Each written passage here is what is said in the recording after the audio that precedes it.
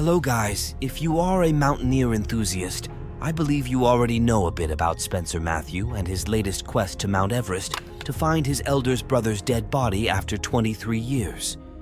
Yes, this Made in Chelsea star did something, and I think if we are in the same situation and given resources, any of us will go to extreme lengths to find our loved ones. When I watched the documentary Finding Michael on Disney+, I knew for sure that this story is not only about a brother's love, but instead about a person finding peace and trying to accept his brother's death after 23 years. This is the story of Michael Matthews, then 22 years old, the youngest Brit to summit Mount Everest, but still not talked about. He reached the summit on May 13, 1999, and was last seen 3 hours later between the summit of Everest and the balcony. Michael disappeared as conditions took a turn for the worse and was never seen again. He was declared missing, presumed dead. After 23 years, Spencer Mathews, Michael's younger brother, travels to Nepal to search for his brother's body after his record climb and his consequent disappearance. Who was Michael Matthews? Michael Matthews was a British climber, adventure lover, and successful city trader who had enjoyed climbing in Europe. He had summited Aconcagua before attempting to climb Mount Everest with friend and colleague Mike Everett. The two young men were joined on their expedition by other climbers, including Canadian Dave Rodney, who became close to Michael on their trek. All who met him claimed Spencer Mathews' brother Michael was well-liked and determined to enjoy every moment of their ambitious climb. The Michael Matthews Everest expedition faced criticism by the Matthews family following the disappearance of Michael, but the British Mountain Guides Professional Standards Committee found no evidence of wrongdoing. Who is Spencer Mathews?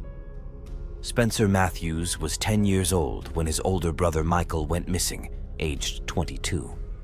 Spencer shot to fame in 2011 following the launch of the reality TV show Made in Chelsea, is now a TV personality and is the founder of CleanCo non-alcoholic spirits. Spencer was raised on the family estates of Caunton Manor, a 30-acre estate in Nottinghamshire, and Eden Rock in St. Barthélemy, and studied at Eton. In addition to his brother Michael, Spencer has another older brother, James Spencer Mathews, who is a former racing car driver and is married to Pippa Middleton, the younger sister of Catherine, Princess of Wales. Spencer also has an older half-sister, Nina.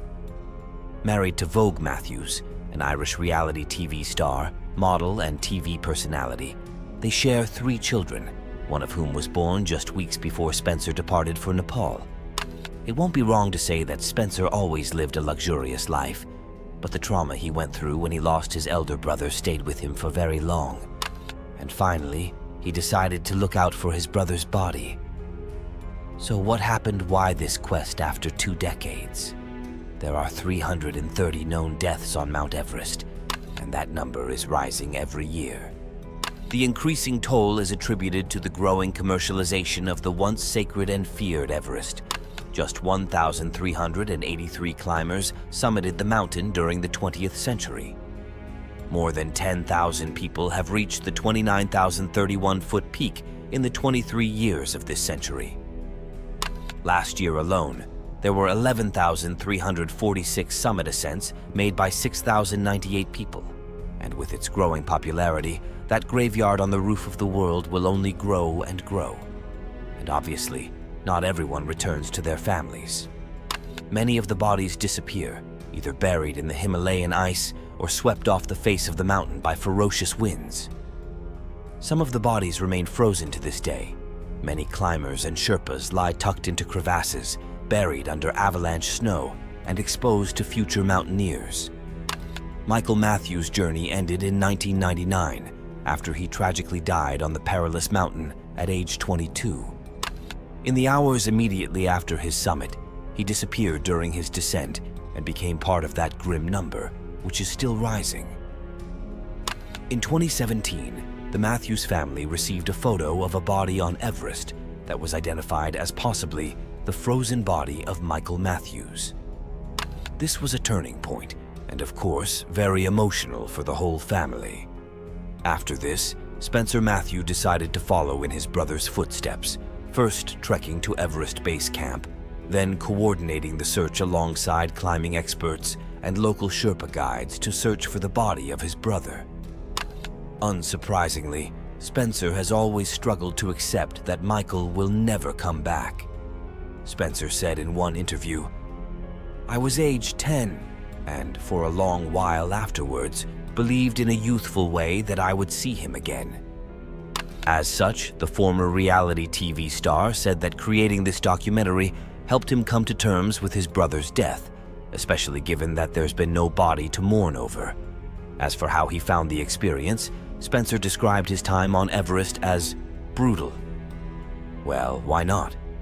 Overall, climbing Mount Everest is an extremely demanding and dangerous undertaking that requires a high level of fitness, experience, and determination.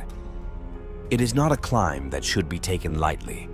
Even highly experienced climbers face serious challenges and risks when attempting to reach the summit.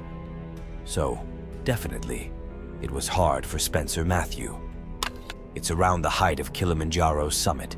The air is thin, and outside of our mission, we were alone with our thoughts, he said of the Everest Base Camp.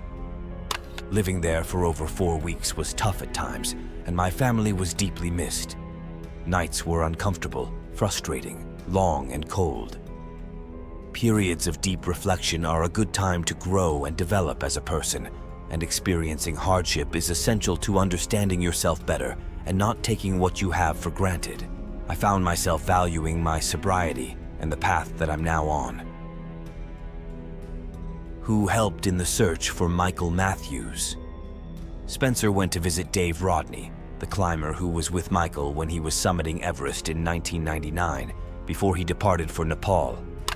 Dave recalls his memories of Mike and their journey, as well as showing Spencer the kit they were wearing at the time of Michael's disappearance, in the hope this might help them identify the body, if found. Another person who guided Spencer was Bear Grylls. He had met Michael Matthews before he died, when he had offered advice to Michael before his expedition, and encountered Spencer Mathews as a child in school. Spencer went to visit him on his houseboat for advice after receiving the suspected photograph of Michael's body.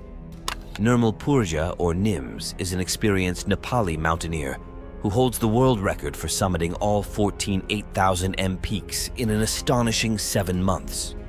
Spencer recruited Nims to help search for Michael's body.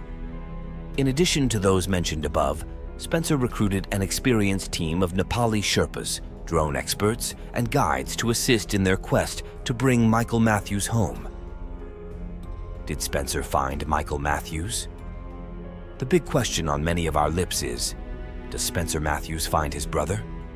Before the search team even stepped foot above Everest Base Camp, the local Sherpa team was able to identify the photographs sent to the Matthews family. They recognized this body immediately as that of an unknown Indian climber. This was a blow for Spencer, but his attempt continued regardless. Using drones to scour the vast search area and traversing on foot to identify the clothing of the several bodies found, they failed to find Michael Matthews during 2 attempts into the death zone, that dangerous low oxygen area above 8,000 m. Spencer said, "Honestly, I wasn't expecting the trek to be as beautiful as it is.